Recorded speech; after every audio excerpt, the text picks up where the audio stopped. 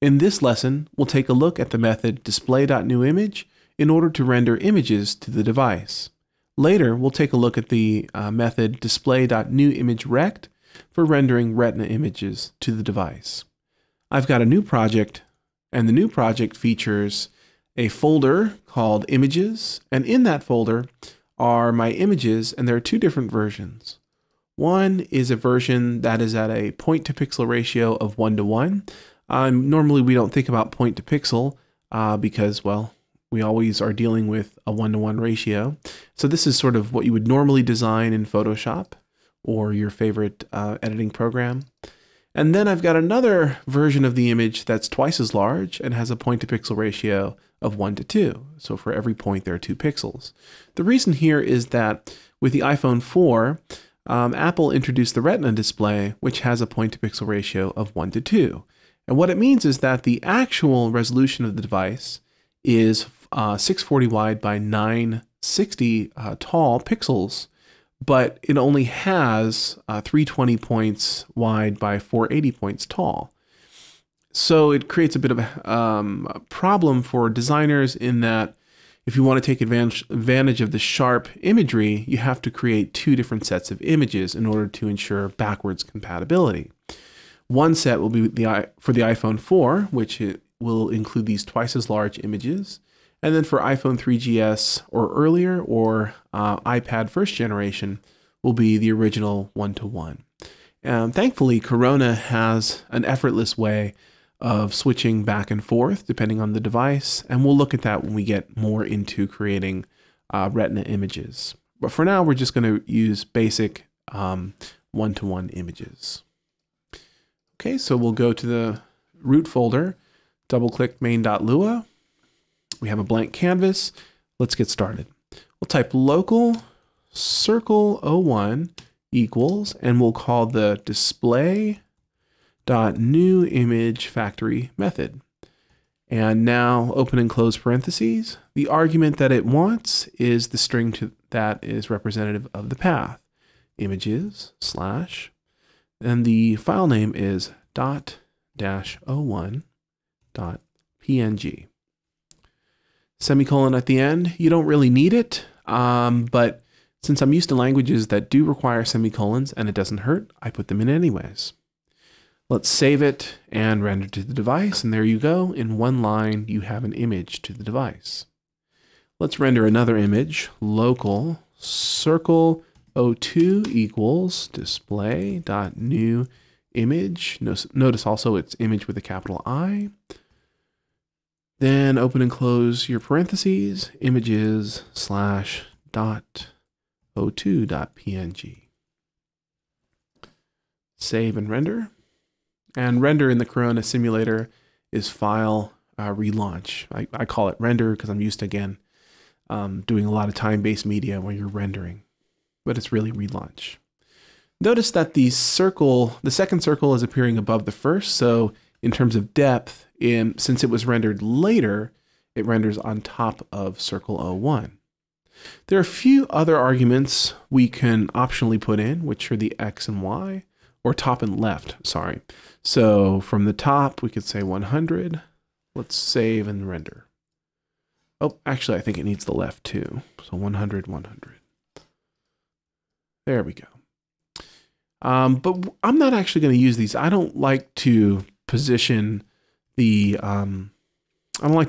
objects in constructing them. I like to position them after the fact. So first you instantiate them, then you can affect their properties. Circle 01.x equals, so we're going to move it on the X, which is the horizontal, 100. Circle.y equals 100. And this is a case where you would need semicolons, by the way, because you've got 2 different directions on one line. Some folks would write these on 2 lines, assuming they're the right variable. I like to put my X and Y declarations on 1 line. It's a personal preference. Save it and render. Okay. Now let's position circle 02. Circle 02.x equals 50. Circle 02.y equals 50 semicolon and render. There's a few other properties that we can access. Of course, we can find all the properties if we go to the Corona docs and find here in the API reference, you look for graphics, and you can find common properties. So these are all the properties common to images, text, and shapes, which are rendered graphics. Okay, so one particular property we can adjust is the rotation, circle 01.rotation, and I'm only putting it between the 01 and 02 declarations for my own sort of code needs. It could actually go later, but I want to put it right here. And this is degrees, so let's say 90. And you can see it's rotated. Okay, so let's get rid of these property adjustments and return to the original state. And now what we're going to do is we're going to use display groups in order to insert the images into the groups, which are basically, think of them like containers, and then move the containers around. So if you've done any kind of HTML development, you can think of display groups like divs. Okay, so first we'll create a background image for the display group. Local group 01 capital BG equals display.newImage, open and close, start string, stop string, and I actually forgot what the name was, so go to the Finder, and it's group-01 and group-02. So images/group-01.png, and I'm going to copy this, paste it, and just change the 01s to 02.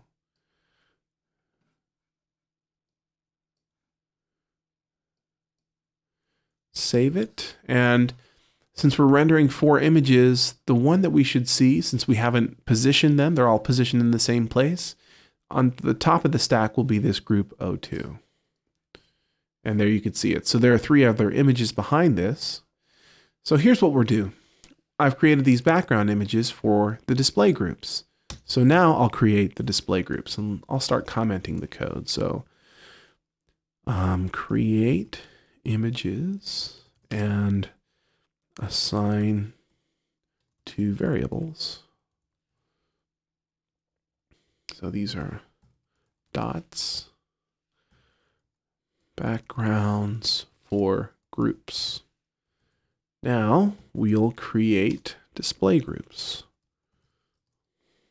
Think of them like divs. So local group 01 equals display.newGroup. Local group 02 equals display.newGroup. And so the depth of the groups, that is the stacking, is determined by what order you instantiate them. So since group 2 was instantiated after group 1, group 2 will appear above group 1. So that's important. Okay, so there's no default appearance for groups. Let me comment out the images so you can see that. Save, render. See, groups don't have any kind of appearance. They're just containers. So now we have to add items to groups. Okay, so let's add to the first group. And that's done. Group 01 colon. So you have to remember here that you're using a colon, not a dot. Colon insert, and then the item to insert. And we use the variable. So we're going to insert first the background, group 01 BG. Save it and render. We'll do this slowly. Okay, now let's insert the dot, group 01 insert. And this will be circle 01. Excellent. So now before we get to group 2, let's do a few things. Circle 01 dot x equals 50. Circle 01 dot y equals 50. So 50 to the right and 50 down. Now, if we move the group but don't change the circle properties, watch what happens. Group 01 dot x equals 100. Group 01 dot y equals 100. So you can see that the group moved to 100 on the x and y. The circle maintained its position relative to the group. So that's an important aspect of groups. And since it moved out of the way, we can see the background image for group 2, but it's not actually in a group yet. Now, let's add to group 2. Group 2, insert. And here we'll insert group 02BG. And I'll put a space just so we can separate the code and make it neater. Group 02, insert circle 02. Okay, save it. And now that the group has items, it'll actually display above group 1 because it was rendered later. Excellent. So now we will position the circle within group 1 and 2, or within group 2 rather. So circle 02.x equals, let's say 150. Circle 02.y equals 150. And there we go. So the groups have their own position according to the stage, and that's a term shared with ActionScript. And the stage has got an area of 320 by 480. And so you can position the group within this area. You can actually position it outside also. And then you can affect the order or the stacking a few ways. You can create groups that can be stacked, okay, and the order in which they are instantiated determines the order of the stacking from bottom up. And then within the groups, you can have also stacking. So for instance, let's say that we're going to insert dot 1 or circle 1 into group 2. What we would do there is go to group 2, which is right here. And let's do group 02 insert circle 01. Save. And now group 2 has both circle 1 and circle 2. Since circle 1 was instantiated after, or was inserted after circle 2, it should appear above circle 2 in that group. So let's copy and paste. And here we want to change circle 1 and circle 2, and this is going to get a little bit messy because we have now a reference to the same variable in two different groups. It's actually very, very messy. That's okay. We'll delete that, and this isn't the best way to go about this, admittedly, but it'll work. Let's say 100 and 100, and redraw. I need them to overlap, so let's say they both have the same Y, but this one inches a little bit closer. Okay, so there it's above, and of course, if we change the order they were inserted, then the 2 would be above, since it was rendered later.